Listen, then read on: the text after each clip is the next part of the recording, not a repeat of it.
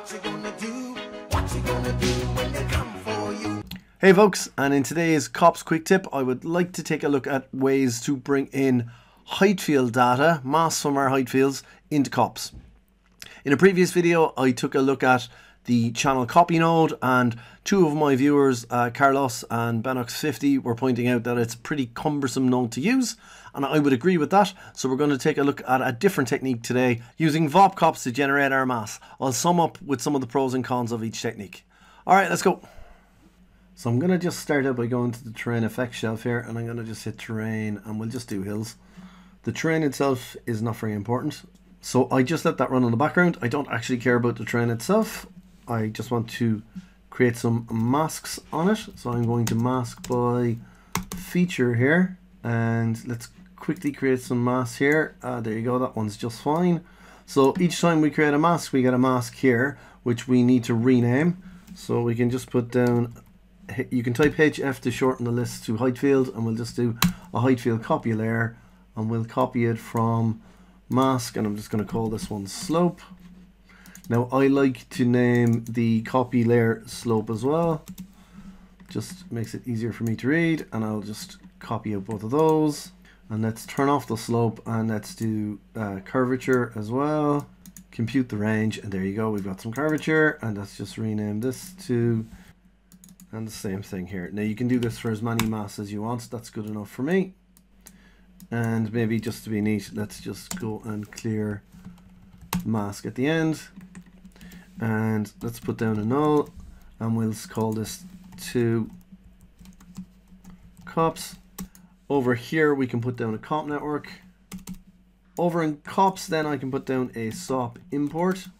This is how we can put our masks into cops, and I can click this little picker here and go to my null, and that will bring in my Heightfield information into cops.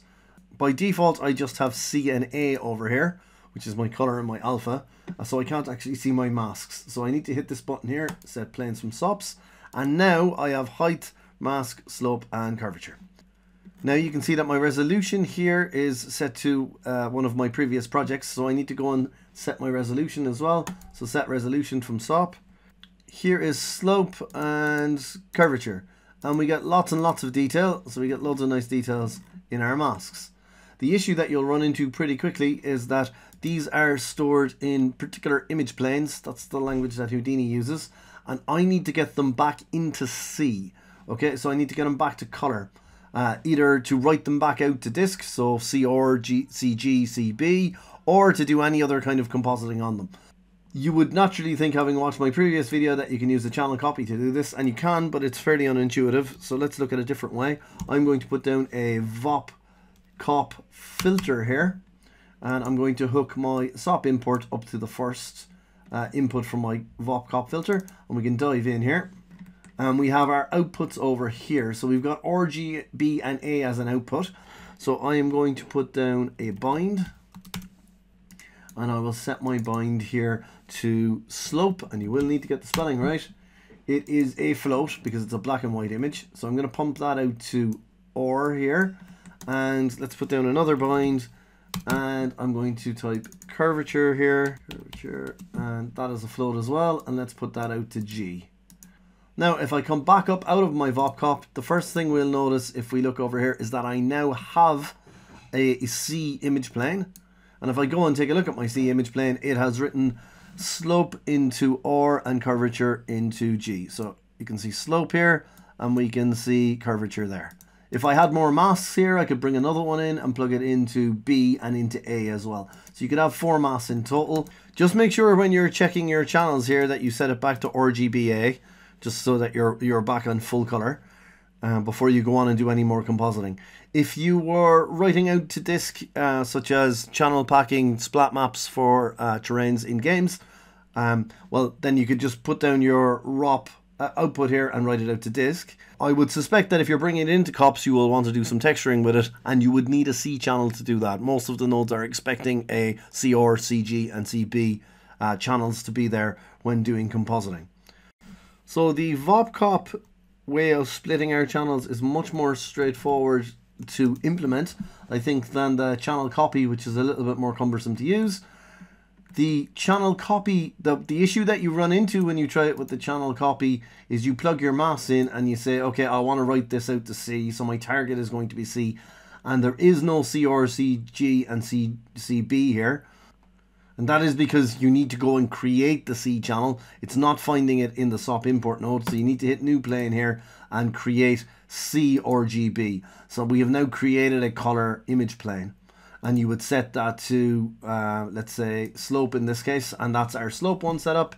And then we could move, we can copy that one and set this one over to curvature, and then we can use another channel copy. And again, this wouldn't necessarily be obvious that you need to do it that way, to go and combine them back together again. So now you can see we have a color, so we've got CR, CG, and CB here.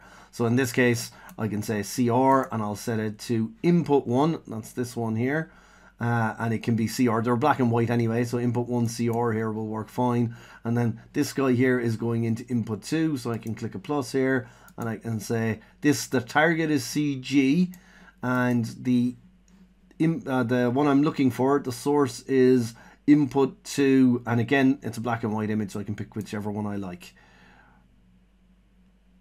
Now it looks like in this case the color difference is because the slope has been put into the R and the B, I think. So maybe if we just go and grab the height, which also came through, and we'll just put this into the B slot here. So again, we add another target, and we say the target is CB in this case, and so it has gone to black by default here, so now it looks the same as previous. But I guess in this case we could go and say input 3, and we'll pick height, and there you go. That's all of those channels now packed in, right? So which technique should you use? I think the VOPCOP filter method is much faster to implement. The channel copy is quite cumbersome to use. I do suspect in more complicated scenarios, such as if you needed to roto one of the masks, or potentially if you were getting the difference of two masks, or doing more complicated compositing of masks and roto shapes together, I suspect that maybe you would in the end need to go the channel copy route. But the most direct route in this case, I think, is to just use the VOPCOP filter. Being able to shuffle our AOVs, or being able to shuffle our masks, is quite important. So I guess having both techniques is probably going to be useful in the end. I hope you found this quick tip useful, and I'll see you in the next video.